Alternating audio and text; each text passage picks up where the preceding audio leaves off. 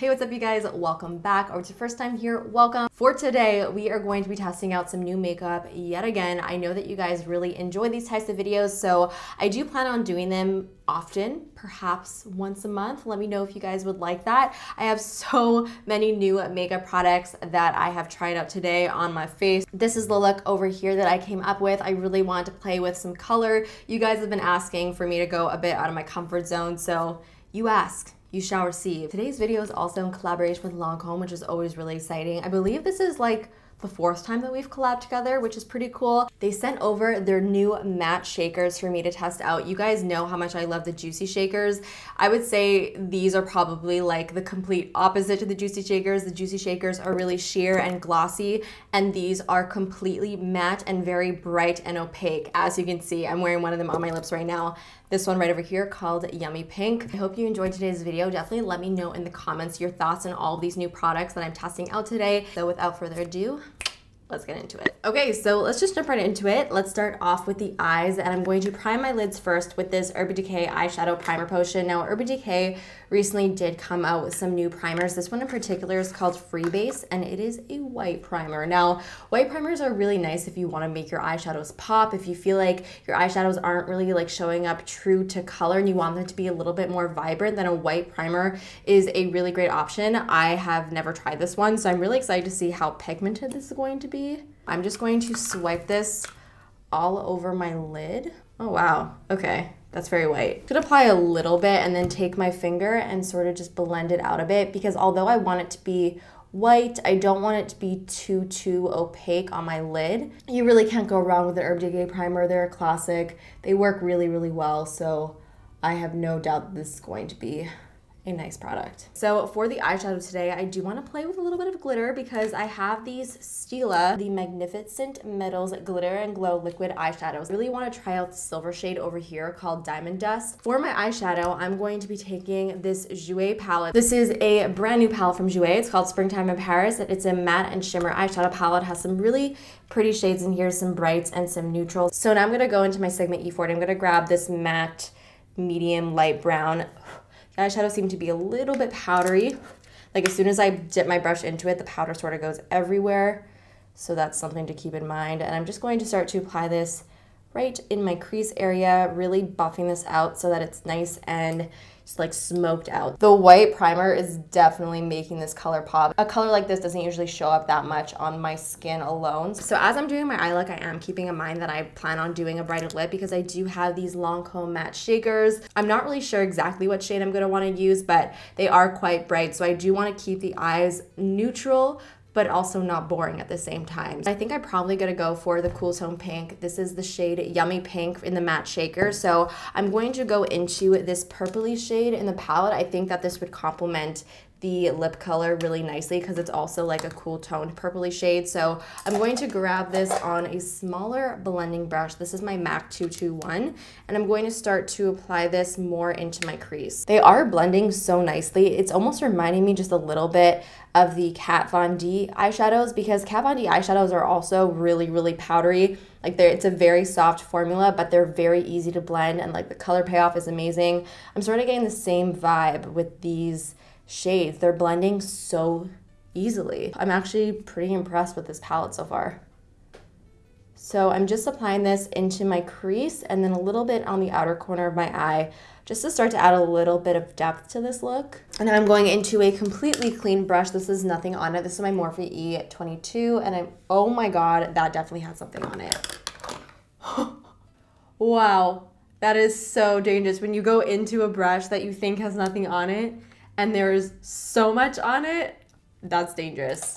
Okay, I'm going into an actual clean brush. This is white, so I can see that there's nothing on this brush. And I'm just going to blend out those outer edges. So now it's time to finally apply the glitter. So like I said, this is in the shade Diamond Dust. I'm not really sure what the best way is to apply these. It's like a flat doe foot applicator, so I think I'm just gonna honestly dive right into it and just apply this directly to my lid. Hopefully it'll be fine. Oh yeah. So I'm sort of just applying this like in the first half or even like 3/4 of my lid. And it is pretty easy to apply with just the applicator, so I do like that I don't have to like go into a brush and add an extra step to be able to apply this. I really like the way that applied. It was super easy. The glitter was really nice and opaque, very different from like the Urban Decay glitters. The Urban Decay glitters are a little bit more sparse when you apply them, so they're nice as almost like a topper. I have this Milk Makeup Blur Stick here. I have never tried it. I've heard so many people talk about this, so I'm just going to apply a little bit of it where my pores are the largest. So just around like my cheek area, maybe I'll put a bit on my chin and a bit on my nose because that's also where I have a little bit of texture. So we'll see if this makes any difference at all. So it's basically just like a jumbo stick. I'm just going to roll the product onto those areas and see what happens. So as for foundation today, I actually don't have a brand new foundation that I haven't tried yet. So instead I'm gonna be taking this Makeup Forever Ultra HD foundation. One product that I actually have not yet tried is this Makeup Forever Ultra HD Skin Booster. It's a Hydra Plump Serum. So I'm going to try and mix a little bit of this into the foundation to see if it gives my skin a little bit more of a glow, if it thins out the foundation a little bit and makes it more natural looking. We will see. So I'm just gonna take probably 1 or 2 drops and just put it in the little foundation concoction that I have on my palette over here. And we'll see how far this gets me and then we'll build it up from there. So I'm gonna take my beauty blender and start to dab this into my skin. And from what I can tell so far, the primer is not pilling or flaking. So that's a great success. So I'm pretty happy about that.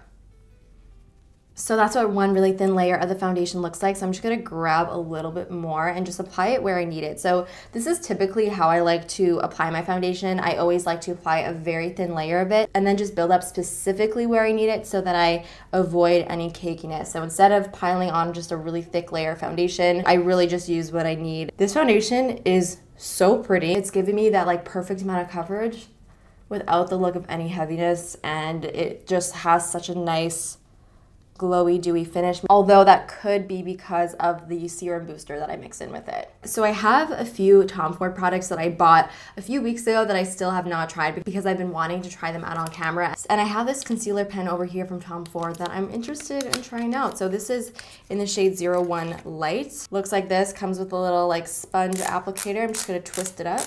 So I'm just gonna apply a little bit of this product underneath my eyes. Let's see how it's gonna work. I mean, it says that it's 01 Light, but this looks like more of a medium shade to me. This is not very brightening. I'm gonna blend it out with my beauty blender. This is really pretty. It blended out super easily. It's giving my under eyes a little bit of a glow too, and it doesn't look cakey or heavy at all. It didn't really cover up my dark circles completely. This is definitely not a full coverage product. I can see myself using this more for every day. Okay, another Tom Ford product that I have over here is actually a powder. This is the illuminating powder in translucent. So this really called my name because I am always for a setting powder that also gives me a little bit of a glow. It has no shimmer in it, which is great. It's just a setting powder, has a little bit of like a soft yellow undertone. So I'm just gonna take this little brush from Morphe. It's my E49. Gonna grab a little bit of the product. Seems to be pretty powdery. Let's just like set the center-ish of my face. See how this looks. I mean, from what I can tell, it didn't make my skin look like the Sahara Desert, which is great. I feel like this is definitely a product that I'm going to have to try out just a little bit more to get like my full thoughts on it, but I don't hate it. So to finish off the eyes, I'm actually not going to put any shadow underneath my lower lash line because the eyes on the top are a little bit more on the dramatic side, and I already am going to be applying a brighter lip. I don't want it to be overdone or too overboard, so I'm just going to be applying mascara as well, only on my upper lashes and not on my bottom ones, just to keep it really nice, light and airy. So for my mascara, I'm going to be taking this Tarte Lights Camera Lashes. This is actually in the limited edition unicorn packaging. Mascara is applied, so now I'm going to go off camera and actually do my brows, and I will be right back. For my bronzer, I have this new Bare Minerals Invisible Bronze bronzing shade. This one is in the shade 10. This is very intriguing to me. I love it when a product claims to be invisible on the skin. I'm all for a natural bronze, natural highlighted look. So I'm going to use my Real Techniques big fluffy powder brush. Ooh, that is a really pretty shade. It's warm, but it's not red or orange. Oh, I think I like this.